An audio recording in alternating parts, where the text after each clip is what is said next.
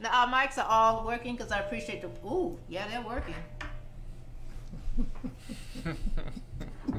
right. We're gonna go live. 5, 4, 3, 2, and 1. And happy day. This is Esther Davis. I'm so happy that you are with us today. I always want you to call someone because I have some very special guests on, and you keep telling me that they're special, so I know that they're special. Get your Bibles ready. Get a pen and paper because I always write when Bishop Joe is in town. I have to write down, and then this is a guy.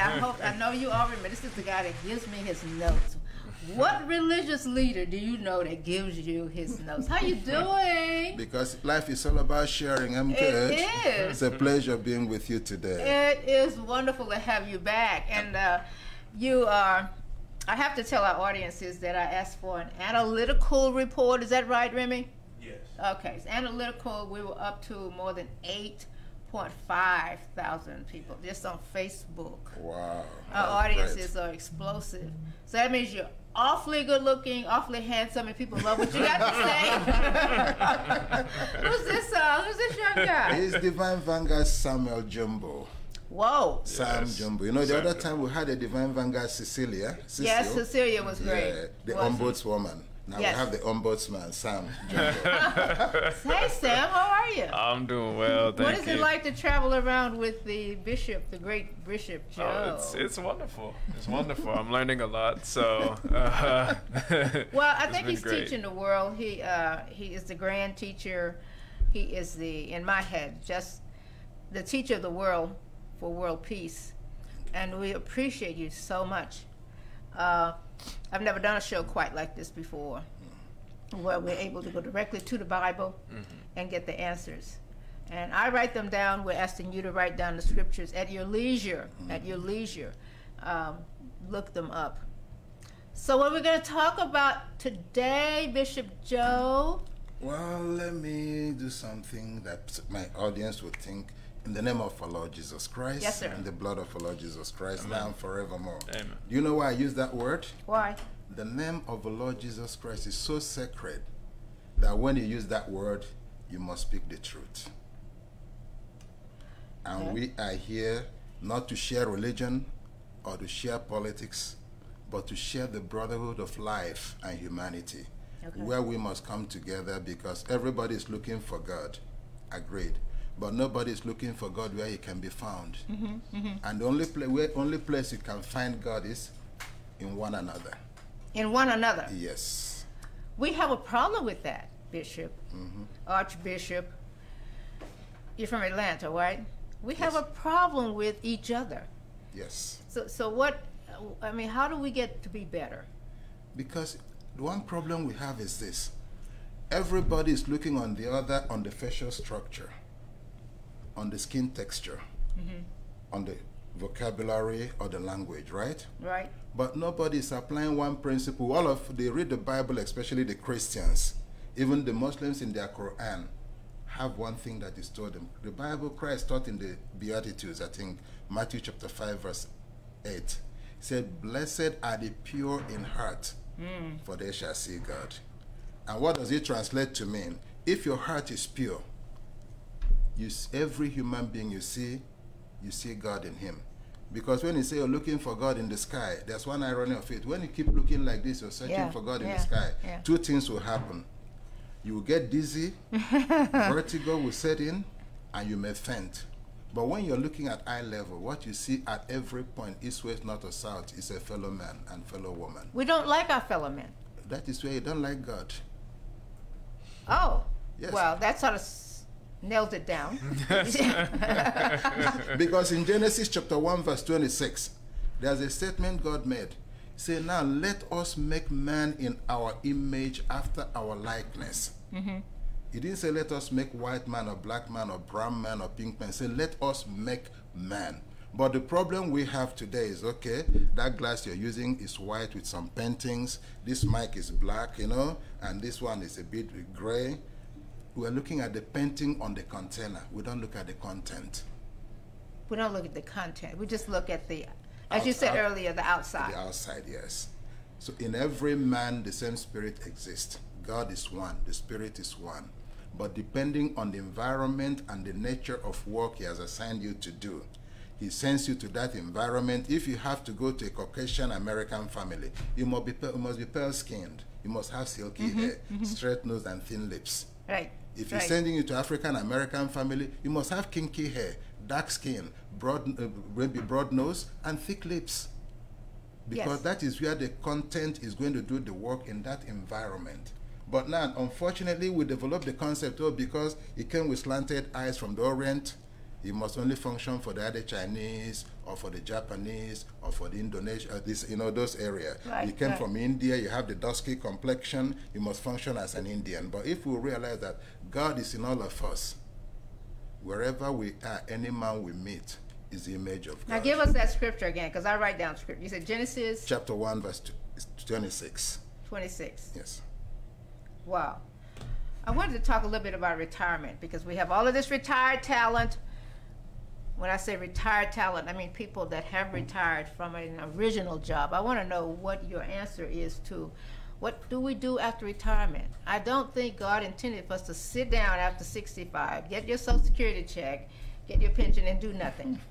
I mean, I'm just a little baffled by that. Now, we are doing some other things, Brother Sam. We're taking vacations. Yes. And then I wonder, seriously, I wonder, where's the inflation if we are traveling, vacationing, and the airports are just packed with people going on? So where is the inflation, or is that a lot of hype?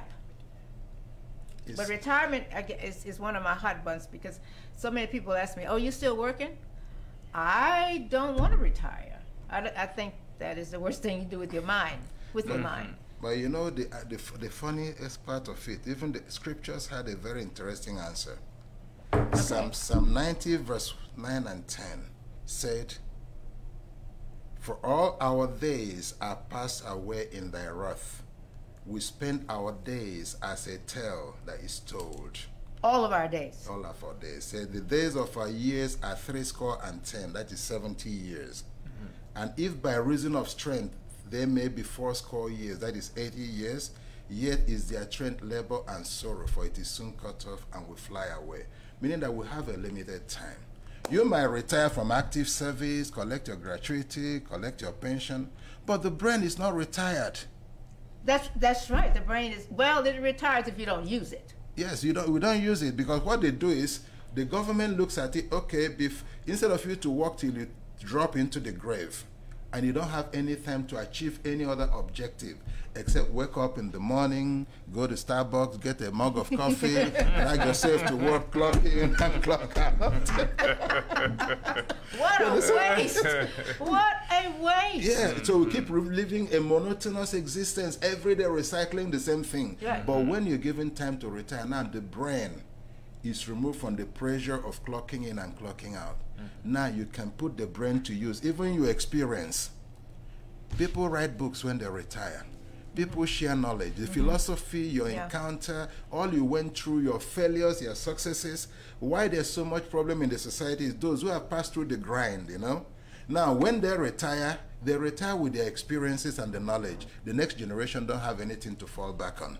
That's right, and we haven't told the stories. We haven't told the stories. Yeah. Yes. Avisa, am I right? Yes, exactly. I feel that we've, as a society, as a people, we've lost, the original way of living. Because when Adam and Eve were in the Garden of Eden, God told Adam that he has to till the ground to provide for both his wife and his seed. All the days of his life. He never put a time frame on it. He said that all the days of your life, you must till the ground. That is what God told Adam. So now, in today's day and age, we have, up until 65, of course, like our age has now decreased and diminished a ton since the beginning. Yes. Because Adam lived for 930 years. And that's because he lived according to the law of God. And even though he sinned, you know, at that time, sin wasn't as abundant as is today. So I believe that if we go back to that original lifestyle that existed in the Garden of Eden, where we, you know, coexisted, you know, going back to the last topic that was discussed, we coexisted with all life forms, you know, not just human beings, but also animals as well. Because in the Garden of Eden, before sin, there was no killing, there was no death whatsoever, you know. So if we go back to the original form that we were intended to be created, then a lot of the problems that we see today will not exist. I'm so happy to hear that from you, because you look like you're not quite 50 yet. and that, no, that makes sense. He's far from 50. Yeah, he's far from 50.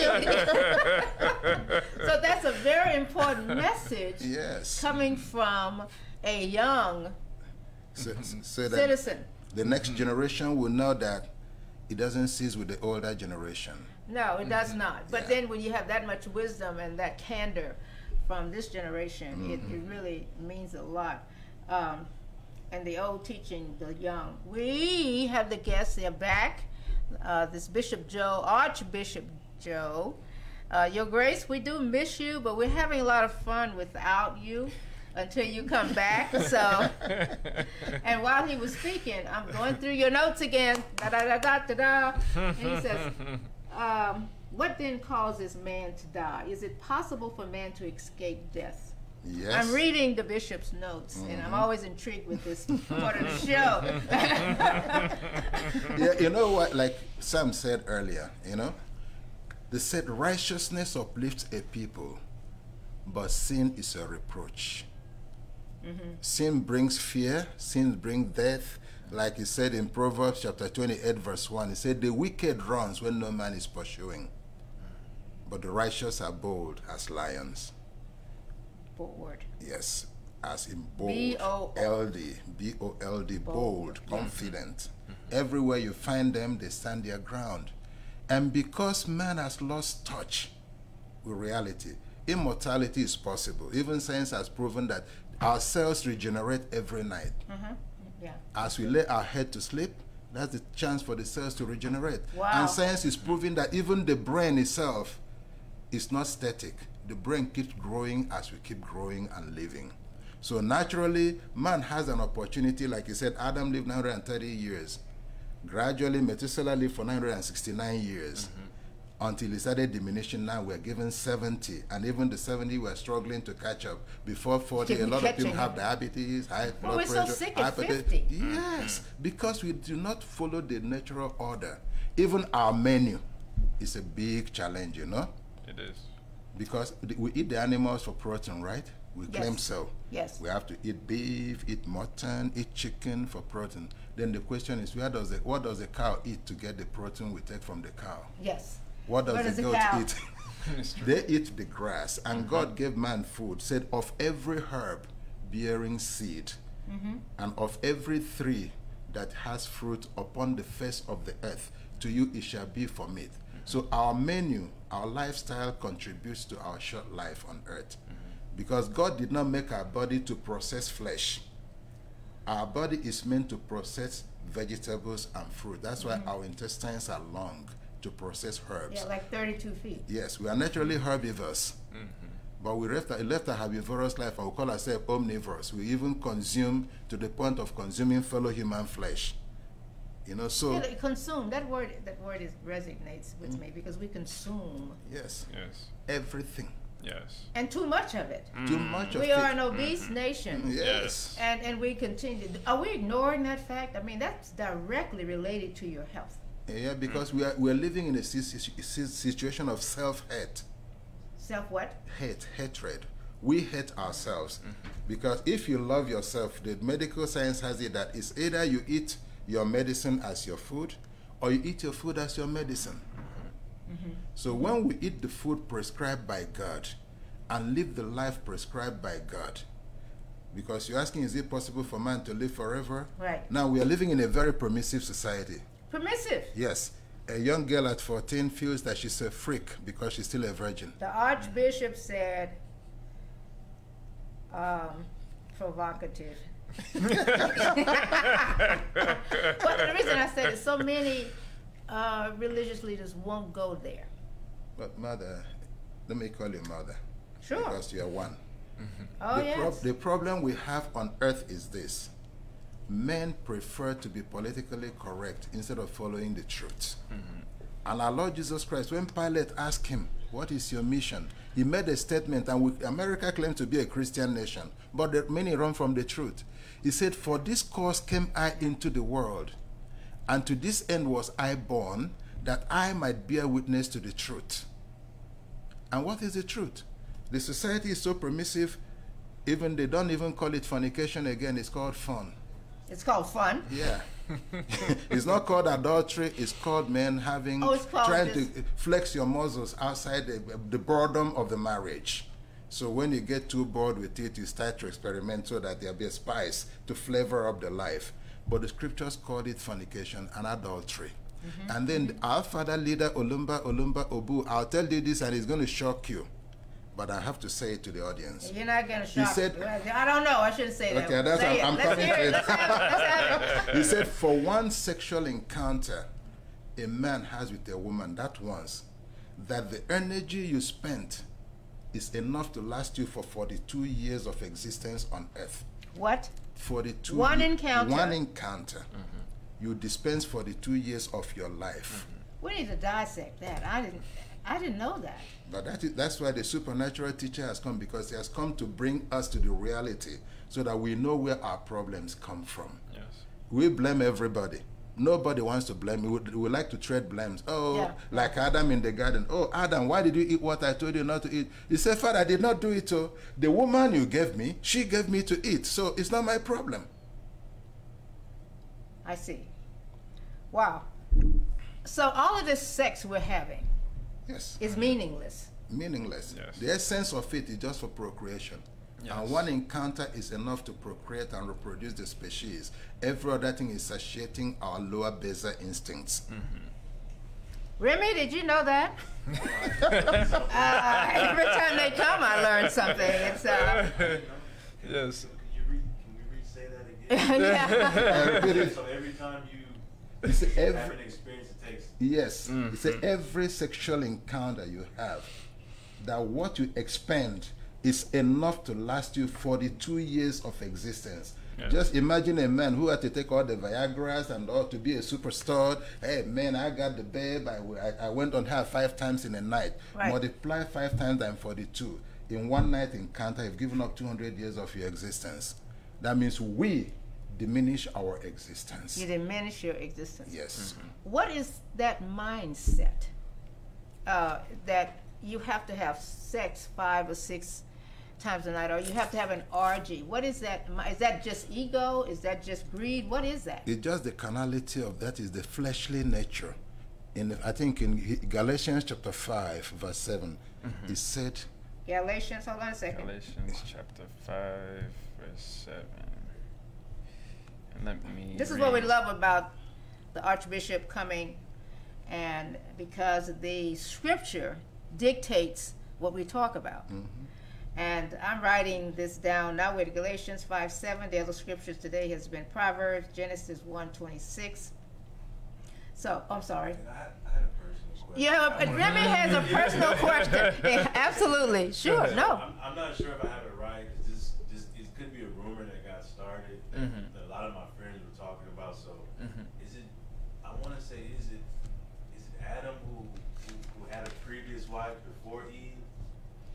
no. Have you heard this? Uh, rumor? Yes, Yeah. yes. They say Lilith. she's like Yeah. she comes in your dream. She's like the sex demon. Or, I mean, you know the story I'm talking I've heard Yes. about the story, but that is more of a human imagination. Okay. Because Okay. when God created them, they didn't know the reason why God brought them together. Originally, from the creation story, said God made Adam. Then later he said it's not good for man to be alone. And from the man he extracted the woman, meaning that man was a complete being. But for procreation purpose, there's need to create another agency to do it. Now, when he brought forth the Eve, God gave them a condition. And when they talk about what is that original sin, People run around it a lot, but when they said the Satan told the woman that God said the fruit at the center of the garden you should not eat, that when you eat you shall die. What is the garden? Man is the garden. It's not a farmland. Man is the garden. Man is the garden. So when you go to your home, in your bedroom, stand before your mirror, look at your body. What is the fruit at the center of your body? Yes. Remy, this is so profound. Thank you, Remy. Remy is our trusted. That's a rumor that people. Yes, yeah, that you're Adam absolutely. had another wife. She couldn't bear his kids, and so. Adam had no wife because God had not told him the reason why he brought the two of them into existence. God had a roadmap that there must be procreation because he told them increase and multiply. But when you're given a job, even in a normal human institution, they give you terms of reference, right? This is what is expected of you in your capacity to do this, that. At this point, you get to the next level. There's another person either ahead of you or below you. And in that structure, the organization works very well, right? When God met them, he has already told them, increase and multiply. They should have waited. He would tell them how they would do the increase. That is why as soon as Adam had that intimacy with Eve, the scripture said their eyes opened. And when God came again, as he used to visit them, Adam, who used to walk about Balls Bay, no problem, he didn't notice anything, suddenly noticed that he was naked. And God asked him, who told you you were naked? He said, I heard your voice in the garden, and I hid myself because I'm naked. They asked him now, have you eaten that fruit which I said you should not eat? Yes. Meaning, have you fornicated against my own ordinances? He said, Father, I did not do it. The woman you gave me. The woman that you gave me to eat. That is to tell God, well, it's not my fault. You didn't tell me what it is for. And we still have that today. We don't take accountability for what we are doing. We're always running away from our own situation. And we have to blame the blame game. Yes, trading places. Yes. Trading places. He is Archbishop Joe. He comes on the Ester Davis show as often as we can get him here. Sam, is he always this animated in services? Oh yes.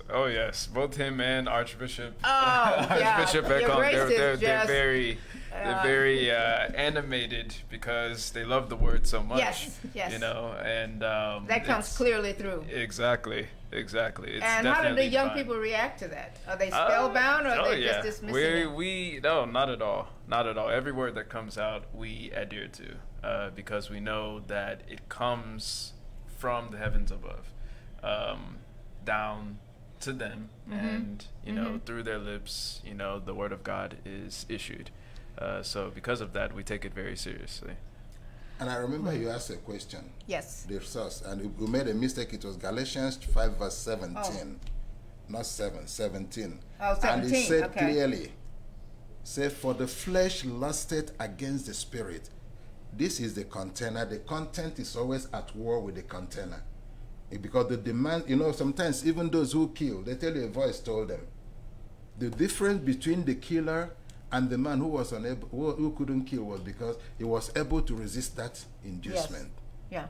Yeah. He stood against it. He said the flesh, this, lusteth against the spirit, because man is a dual nature. The container is this, the flesh. The spirit within is the force that rules our existence. That's why in death, what happens? The spirit separates from the flesh. We take the flesh to the grave. Yes, we do. And return it to the earth where it came from. Yes. But now the spirit, even the priest performs one rite, they never took note of what they say. Dust to dust, ash to ash, that is the flesh. But the soul, which is the spirit to the creator. So when we separate in death, is a separation. Man does not die. It's the flesh that dies.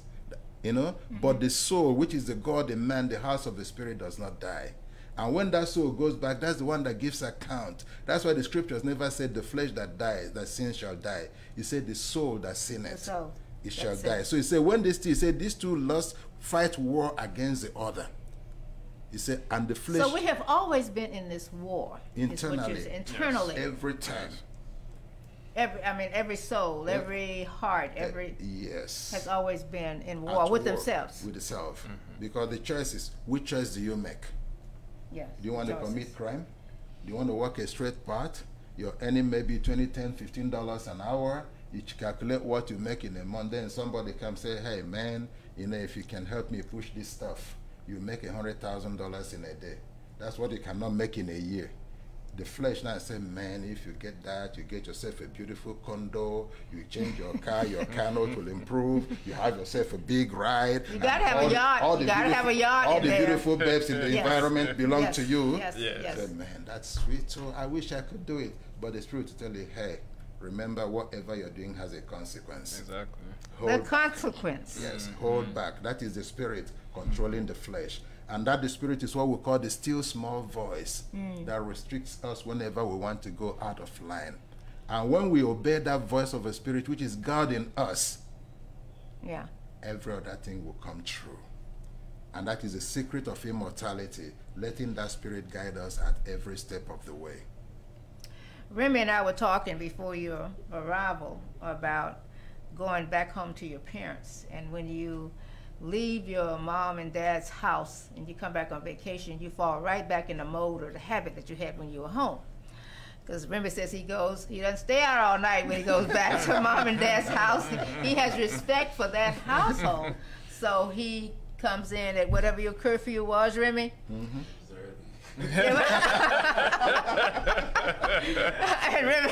Remy says that. I still can't stay out all night. I was explaining this kind of thing to him. I still have to do, you know, because when we go to your grandparents, I have the curfew. I have friends who will say, come on, man. No. You fall back into that curfew or into the days of what happened when you had to be at home and had a curfew. But today we don't give our children curfews. You know, the society, that's why we still say we're in such a permissive society. Permissive. In the nature of our trying to accommodate, in the name of trying to make our children and our words unnecessarily happy, we create rooms. You know, the Bible, when it said spare the rod and spoil the child, it was not talking about the rod as a cane or whip. That is not the rod. The word is the tongue. Oh, really? Yes. When your child, many of us, my brother, you can be a witness, Angelo. You can easily remember what your father told you when you committed an error. He sit you down, son, you see A, B, C, if you do this and that, these are the consequences. If you follow this and that, these are the benefits. Even if the man is gone for 20 years, whenever you want to do that, your subconscious will bring back that memory. My father told me. Right. My mother told me. That's right. Yes, and that is equally why the word is a channel whereby blessings and curses are passed along. The blessing your father gives you will carry you to your life. Yes. And the curse, maybe you offended, carries on true till eternity also, unless at a point in time it is broken. So when he says spare the rod and spoil the child, when the father is morally alert and conscious and realizes that no matter what the society says, you, the parents, are the ones God is going to hold responsible. That is a powerful statement. Yes. Because now I have noticed in our society, the young killer, that 17, 18 years old that killed all of these people, they're now holding the parents responsible for buying it. But don't you think we're about 50 years too late? Well, it's not. There's no time is late. Okay. You know why I say no time is late? They say if it starts to be good today, because there must always be a starting point. And whatever mistake we learn in life, we learn from experience. There's nothing that is evil. Okay. Everything gives experience. That's why when you fall, in moral, in finances, in whatever, you get up. And when you get up, pick some knowledge and experience from your falling so that you don't repeat it a second time. Cool. You know? That's why they say second time you become compound fool, a bloody fool. You know? Yes. But when you make that mistake, like parents today, it has become obvious that whether America, whether humanity likes it or not, we must go back to the original institution, the family. God knew why he said, honor your father and your mother, that your days may be long. You understand? Because your father and your mother are the first images of God you saw on this earth plane. They're the one who mold you. Your mother makes sure you can sit, you can crawl, you can stand, your speech is corrected, you have basic education until you get to it's not a mistake that the Lord made it that you must be 18 before you qualify to be an adult. And by 21, now you've come to decision-making age, meaning that between the ages of 1 to 17 years and 11 months and 31 days, somebody is given the responsibility to mold you like a clay into the shape that will be both beneficial to you as an individual and in your relation with the society. Because in the society, it's either you're anti-social or you are one with the society. If you're good in the society, they call you a good citizen, right? But if your nature is negative, what it impacts on you, it destroys your image, impacts on your family, and destroys the environment. So the parents owe that responsibility to themselves. They may not believe in God, it's immaterial. But they owe that responsibility to themselves and to the society. And to society. When you finish that, you've done the work for God. Whether you're an agnostic, an atheist, you may not believe that there is no God. You may believe that God does not exist, no problem. Government recognized it. That's why they gave them a day. They called their public holiday All Fools Day. The Bible said the fool said in his heart, there is no God. So they gave them a day of fools. So believe in your no God existence. But one thing is, whether you like it or not, morality, social responsibility, decency in existence, in harmony, in relationship, is an ordained law of nature that is prevalent in every environment and every institution. An ordained law. Wow, this is Archbishop Joe. We love him over here. And today we have Sam with it, Brother Sam with it. We're going to take a little bit of a break because I still need to cover some more current events with the Archbishop. And you don't want to miss it. I'll be right back. Wow. That is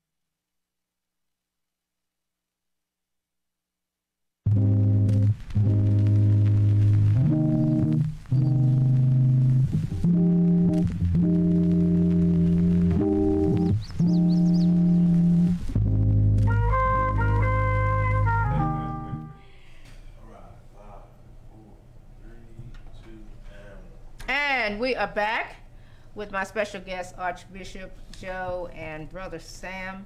And we're back, getting back on track. One of the things that makes this show so popular, most of you already know this, is the fact that we like the idea that we have religious leaders that will allow us to talk about current events and put it in total perspective with the Bible, which is how old? How old is the Bible? 2,000 years old? Yeah, 2022 years. If you 22 years. Yeah. And this segment, we've had a great time educating the people, making you think. We've talked about our permissive society. We've talked about self-hate. We've been given scriptures for you to read to put that in perspective. There's no way to wonder about it. There's no way to guess about it. It's all there.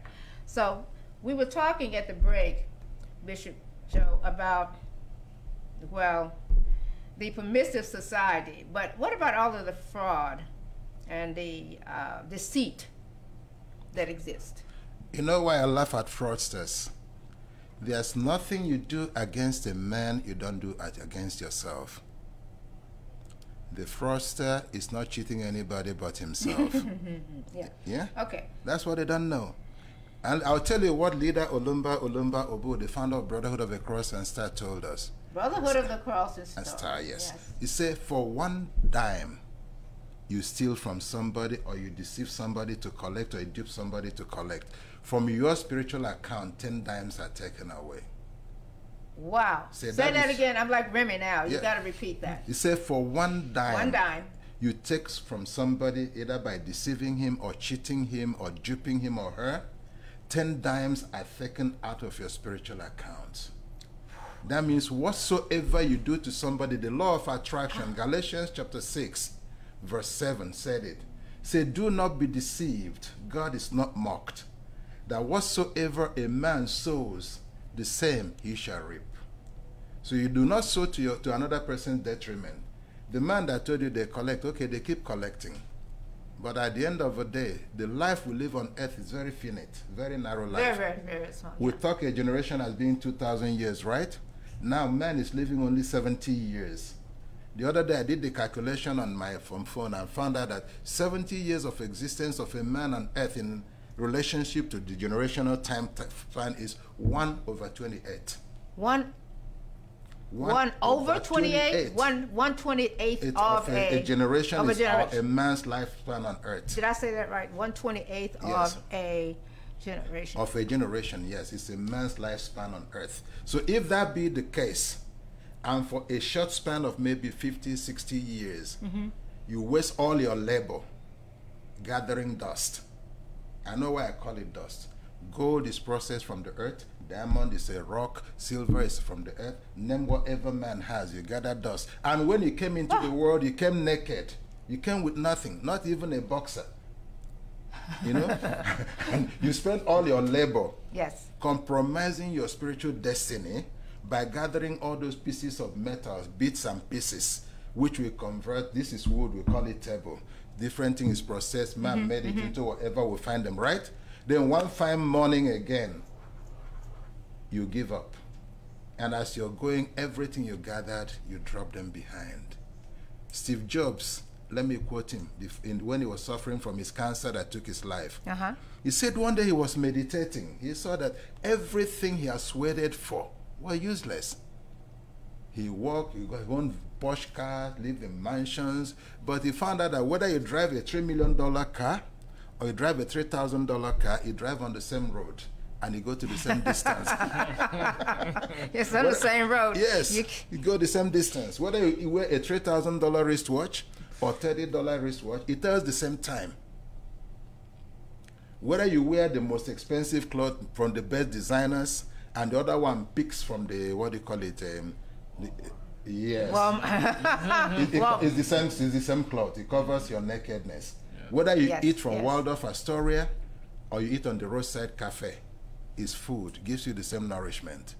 And the irony of all this is no matter what you ate, there was an incident that happened sometime 2 years ago. The richest man in Kuwait died. If you see his warehouse of gold, it's more than treasurer of many countries. He has gold-plated cars, gold-plated aircraft, gold-plated yacht. But the day he died, they buried him in a small community cemetery No slab, nothing but a piece of wood. They wrote his name. That's all. That's it. That's it. So everything he accumulated on earth, he said in the book of Job chapter 1 verse 6 or 7, he said, naked came I into the world, And naked will I depart. So all you're struggling for, you're duping, you're stealing, you're cheating, swindling, lying, you're just gathering dust that has no benefit. You just said something. Your spiritual account Will be depleted. will be depleted for all of the fraud and deceit. And I love messages where I remember stuff. And I think a lot of people probably analyze that same way. So you can remove money from your spiritual account. Yes. Because whatever you give, you know, in Matthew 25, from verses 31 to 46, our Lord Jesus Christ gave a classic example on the judgment day.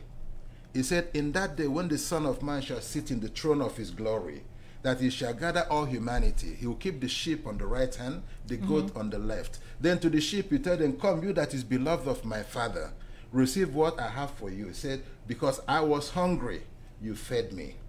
I was naked, you clothed me.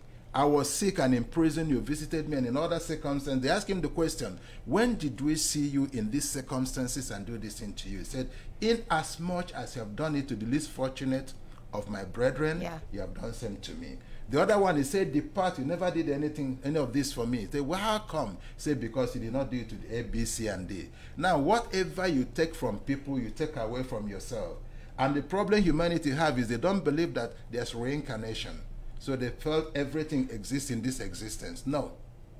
It is a natural They don't believe in reincarnation. They don't believe in reincarnation, but the scriptures confirm that reincarnation exists.